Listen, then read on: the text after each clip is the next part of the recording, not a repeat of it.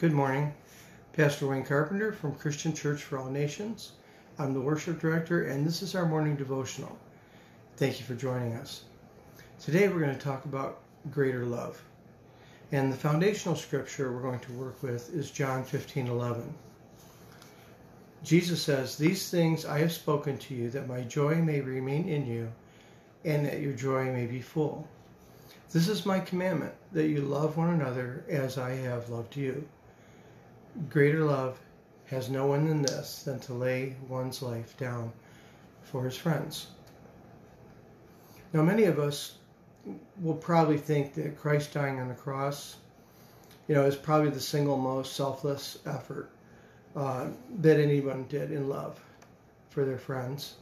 And personally, I can't imagine anything more than that. But Jesus had a little bit different perspective on it. Let's pray. Thank you, Father God, for today. I thank you for the body of Christ. I thank you for the joy that we have in the Holy Spirit and the fellowship of the saints. Help us to understand, Lord, you've called us to greater things, and help us to lay down those things that are temporal and cleave to those things that are eternal. In Jesus' name, amen. So in John, that was John 15:11. In John 15:20, Jesus first, he says this. He says, "Remember the word that I said to you, a servant is not greater than his master. If they persecuted me, they will also persecute you. If they kept my word, they will keep yours also." I think this is a good understanding of how our relationship with Christ will always be. He will always be the greater. And we will always be friends or servants, but he will always be preeminent in our lives. I don't think this is what he's talking about when he talks about greater works that we will do. And that is the next scripture. And this is actually John 14:12. He says this earlier. "Most assuredly, I say to you, he who believes in me, the works that I do, he will do also. And greater works than these he will do, because I go to my Father."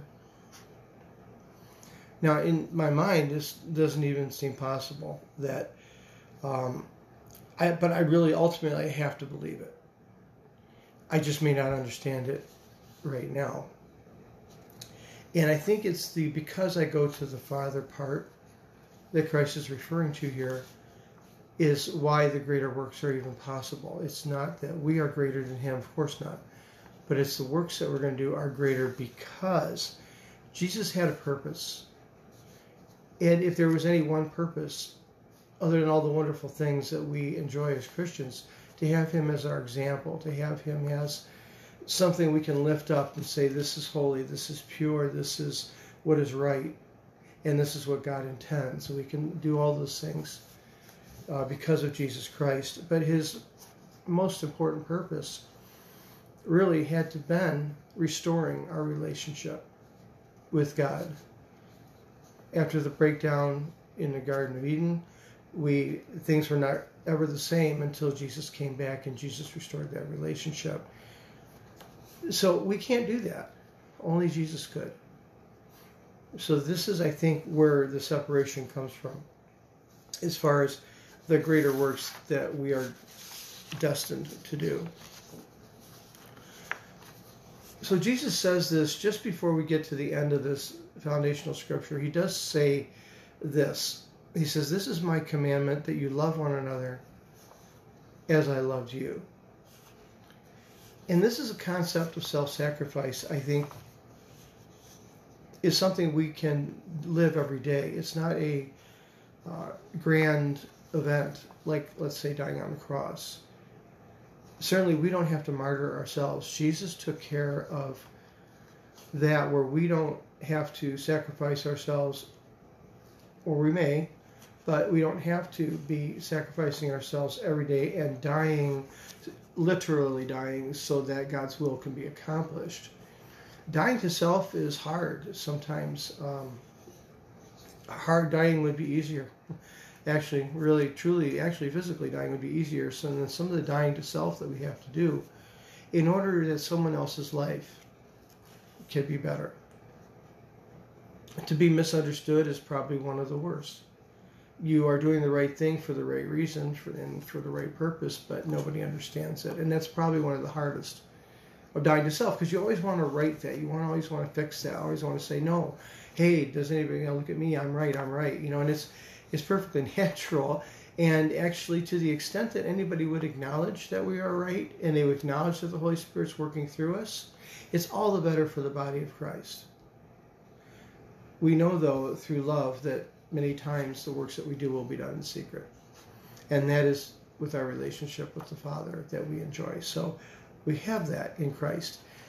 It's one of the things that if you do not know Jesus Christ as your Savior, that is a relationship you can walk in every single day. That you have that personal communication with God, and you know that the things that you're doing are seen by Him and approved by God. So it's our love for each other that forms this unbreakable bond. I won't hate you. I won't try to minimize who you are. And I won't try to outcompete you. I won't try to retaliate for wrongs. Won't react badly or injure you for one reason, and one reason only, and that's love. The kind of love that only God can generate. And this is what it looks like. It's love that's centered in forgiveness, self-sacrifice, surrender, commitment, perseverance, patience, and deference. Many more things, of course, but these are the centerpieces of what love looks like. And the reason why, as a believer, my love towards another believer is credible, or it's even possible, is because of my respect for the Holy Spirit that is deposited in that person. That person is part of the body of Christ. They have part of the answer to what God wants, is God's purpose here on this earth. And no matter what their behaviors, or no matter what their thing is that irritates me, or I think is not really purposeful, and I ignore, or I kind of don't think it's important. God thinks it's important. God thinks you are important. God thinks you are precious. I must think that as well. Now, as you hear those words, you're probably like, okay, so it's a rule. We follow this rule and we're loving. No, that's not what that is. If we really have that relationship with God, then the Holy Spirit is the level of respect that we're operating on. We're actually seeing God. We're seeing other people through God's eyes. We're seeing other people through God's purpose in their life. And when it comes time and push comes to shove, and it's us or them, we choose God's purpose in that person's life, and that is our self-sacrifice. We lay down our lives for our friends. We lay down our lives for the people that we love, so that God's purpose can be accomplished in them. That's the sign of a Christian who has that relationship with God. It's not very obvious most of the time. Most of the time, it actually might look like weakness, but it's not. In God's purposes, it really is. What holds the body of Christ together is how we're going to move forward. If we move forward in love in this respect.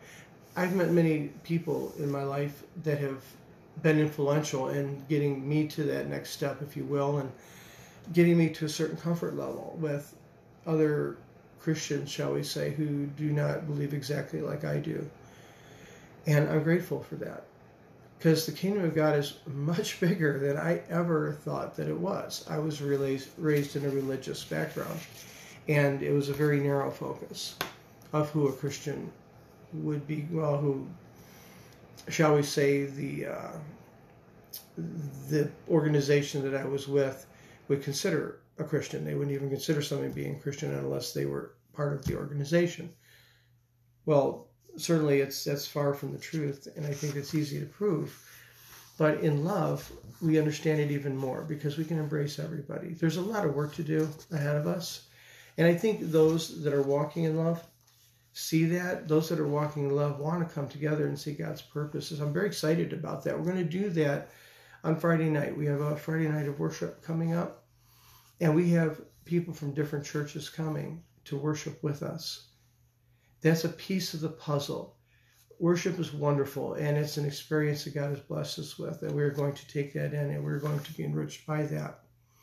But keep in mind, these musicians have to come together and have some sort of an agreement on the chords, what we play, things like this. And the way we get to where we're going to get to in the night of worship is to surrender to each other.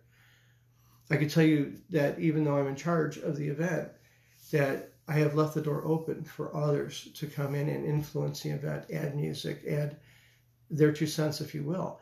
And this is where we have to be in the body of Christ. We have to be inclusive. We have to bring everybody together. It's time. It's time to put this together and to bind together in love and let God take us to the next step and do those greater works, because they're desperately needed in these days. Well, thanks for joining me this morning. Before we pray, just remind you that we have a service at 11 a.m. on Sunday. That's our main service. And at 6:30 on Wednesday, that's another service that we have in the middle of the week for 6:30 to 7:30, worship and the Word. And on Tuesday, Mornings with Pat. That's a traditional service we have at Christian Church for All Nations. Also a reminder, as you will probably notice over time, we have needs in tech. We're making strides, but we're making strides with people who are just learning the process, myself included. So if you have experience in tech and you want to serve God, Christian Church for All Nations is a very good place for you to be. Pray about that, please. All right, let's pray. Thank you, Father God, that our culture and our culture and the way we do things, Lord, in commerce and everything, I'm grateful for the great solid foundation you've given us of wealth in this country, and I honor you for that. We honor you with our tithes. We honor you by giving. We're the most generous nation on the planet. And I thank you for that, Lord. As you give us the abundance, we give it out and make sure that as many people as possible are taken care of. I do know, Lord, that you want to take care of us as well. And you continually pour into us, Lord. And as you do that, help us to know that these things that we've learned in our commercial sector and in our culture aren't always in line with your word. And that we don't always have to climb the ladder. We don't always have to get ahead and put somebody else down. We don't always have to preserve our life, but we can sacrifice pieces of our life, one by one, for others. And that runs counter to many things that we've learned or many things we've been taught. Maybe success in business doesn't exactly run that way all of the time, but we know that your love does. We just ask you for that love in our hearts. Set us free, Lord, from the bondage of self. And we just thank you that it is possible in the name of Jesus Christ. Amen. Have a good day.